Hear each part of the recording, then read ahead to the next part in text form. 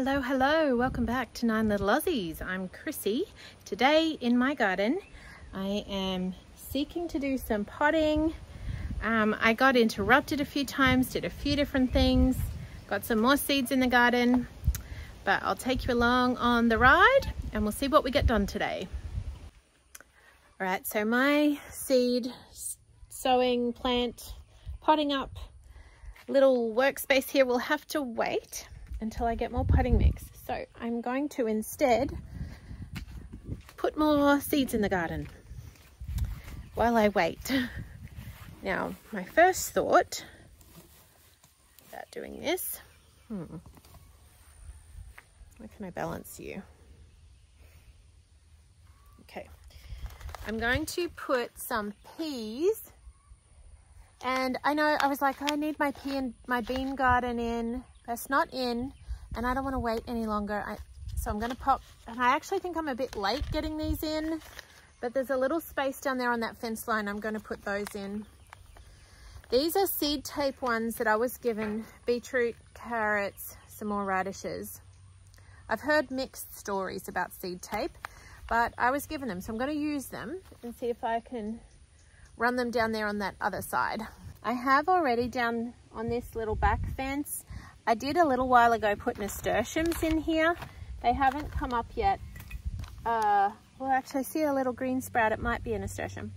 But I'm going to try and put them like in between where the nasturtiums were.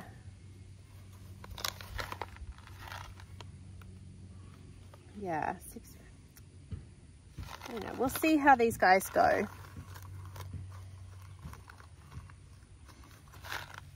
1 inch depth.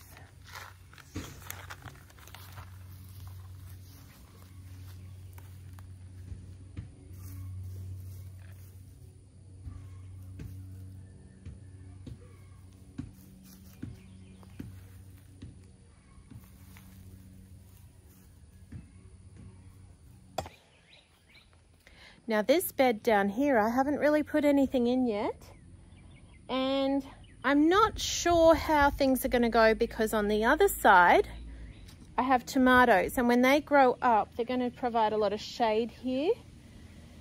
So I was tossing up what to put there. I have asparagus that I have to figure out where to put, but I think it likes full sun. I have heaps more of these beetroots and other vegetables that like a good amount of sun, so, but I'm also running out of space for seed tape, because you kind of need a long thin strip, which is what I like about seeds. I can just poke them here and there everywhere. I think I'm going to sew a long strip, a couple of strips here, and we'll just see how they go. And it may be that they grow before it gets too shady here. And also we get a lot of heat coming up from this sun. When it's overhead, this garden will get pummeled with sun, you know, as the spring comes on and then we go into summer. It will get really hot out here, so I don't know, we'll see.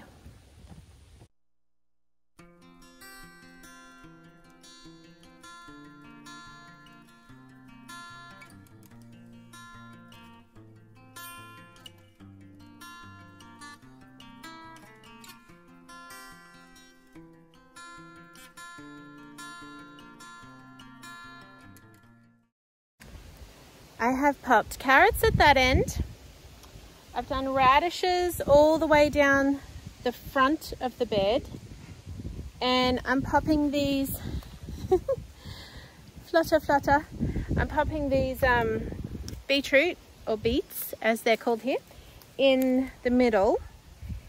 And I'm thinking I may just go get a different variety of peas and put it at the back. And we'll just see. I honestly feel like right now, everything on this farm, everything in this garden, everything that we're doing is an experiment in a way, because even if we've grown it before, we've grown it in a completely different country, in a different climate, different pests, different everything. Like, it's still the soil, and you know, the world, the Lord still operates the same, but it is different, and there's different nuances I'm having to sort of figure out. So we'll pop it in and we'll see what we learn from it as we go.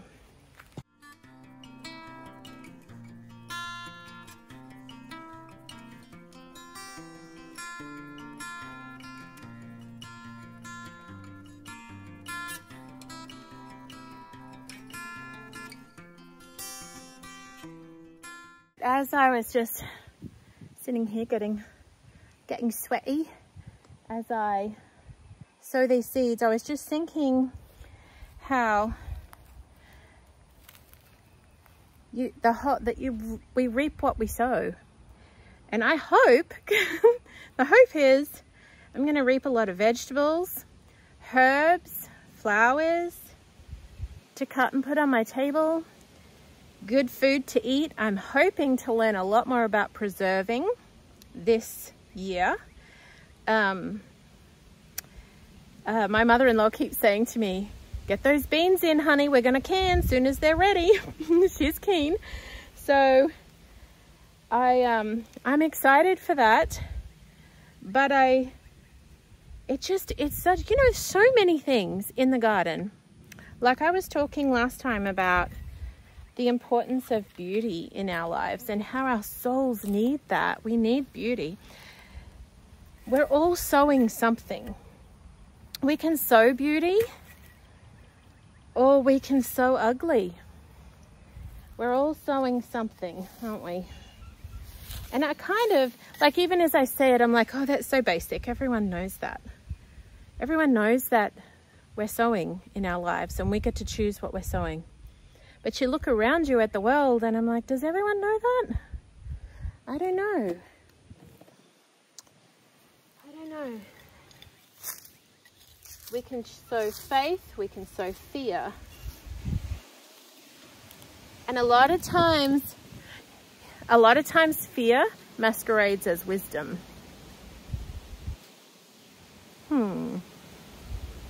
A lot of times fear masquerades as wisdom. Are we going to sow fear, or are we going to sow faith? Kind words or harsh words? Thoughtfulness or selfishness? We will reap eventually what we sow. You know, I feel like it's the thing I say to my children 100 times a day. But I need to remind myself as well. This looks like nut grass. Let me see. Yeah, it's got a little nut. I was hoping I could get away from nut grass coming overseas, but apparently not. I had a garden bed in Queensland that was just infested with nut grass, and we'd pull it and pull it and pull it, and back she'd come. Huh. I don't know what this little guy is. Try to let it keep growing.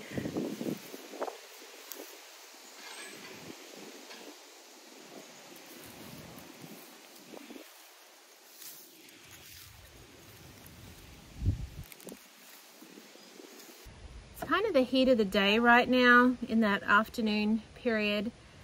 So rather than being out in the hot sun, I've decided to, now my husband bought back some potting mix. He saved the day. So I'm going to open this up and plant some flowers. I have another packet of that, so I could do more of those that I did earlier in the big pot. I've got pansies, and I have been warned they don't do very well in the heat here in Texas, and they're better in the cooler seasons. I'm wondering if they'll be okay in a pot in the shade. If you're a Texan and you know these things, please tell me. What are the best flowers for hanging pots on a veranda? These bachelor's buttons, they say, it says it's good for borders, bouquets, containers. This one's drought tolerant. The They're called a 4 o'clock. I don't know that I've ever heard of them, although they look similar to something I've seen before. That might be good in a pot if they cope well. Forget-me-nots, purple, alyssum, sweet Alice.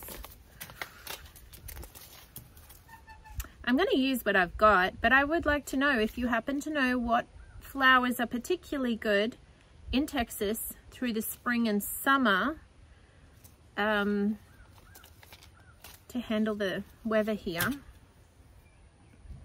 That would be handy. All right, let's start with this big one.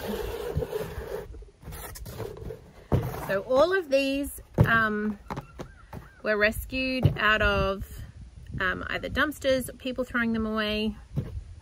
Like, okay, I'll use them. Missed. This is a really big bag. Usually I would kind of tip the bag, but this is it's one of those extra large size bags my husband bought me. He's a good man. Bring me home goodies like that. I think I'll put some maybe forget-me-nots. Maybe with sweet Alice. I don't know. I'll just try it. But so many good lessons like that, isn't there, in the garden? I love that. The Lord is so amazing how he teaches us things. You know, so many of the parables in the Bible were based around an agrarian life that was lived at the time. So many lessons on the farm, in the garden, in the basic things of life. Maybe that'll do those. And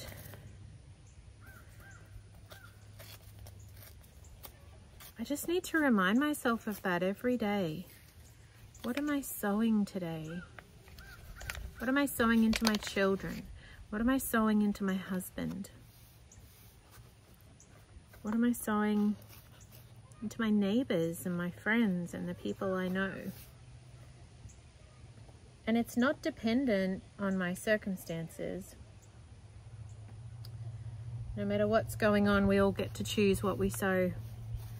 I've had life throw some pretty big curveballs at me over the decades. Anyone who knows me knows that is true. Unexpected, difficult things that I've had to deal with. One of the most recent of which was in 2019. And I did share about this on my blog, but I had a 9-month-old baby at the time, and my husband was diagnosed with stage 4 cancer. And we were told that without immediate medical intervention, he would have 5 weeks to live. And even with medical intervention, they didn't know if they could save him because it was so advanced.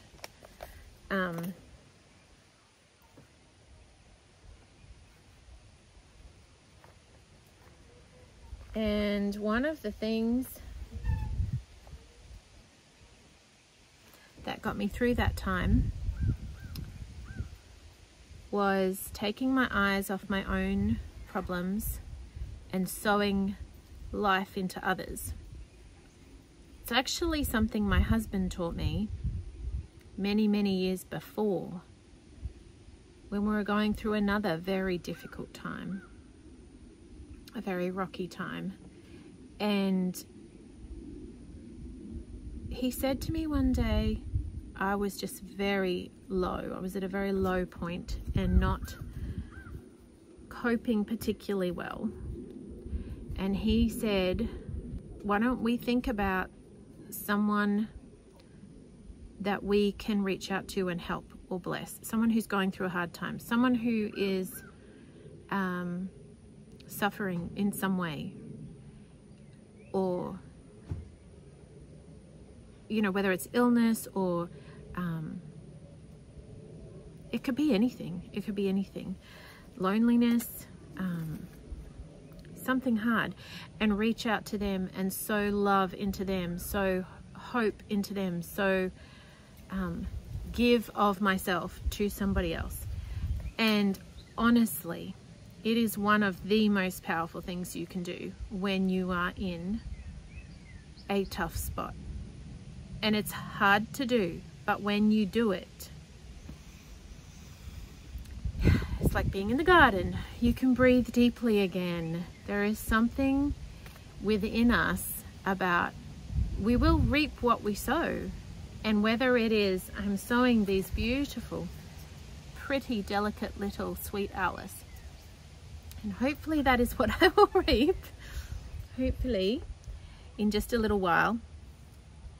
Or if we're sowing words of kindness, or if we're sowing selflessness and sowing hope into a hopeless situation, that is also something that we can choose to do. These are the things the garden teaches you, such wonderful things, such beautiful lessons. All right, what shall we put in this pot? And then it's just a matter of saying, Lord, help me remember that. Help me do that every day and not get distracted by life. Okay, this one, I think maybe these little pretty pansies. I need to put this in first. You know, really, the garden is just a reflection of the Lord, because it's like we are made in His image. Aspects of His personality are all through His creation, all through His garden. And He says there is always hope. No situation too messed up for Him to not be able to come and make something beautiful out of it and give you beauty for ashes. Pansies, pretty, pretty pansies. So the end of that story is that my husband is still alive. Thank the Lord. It was a tough year, 2019, but we were given an absolute miracle in the end. All right, we'll cover him over a little.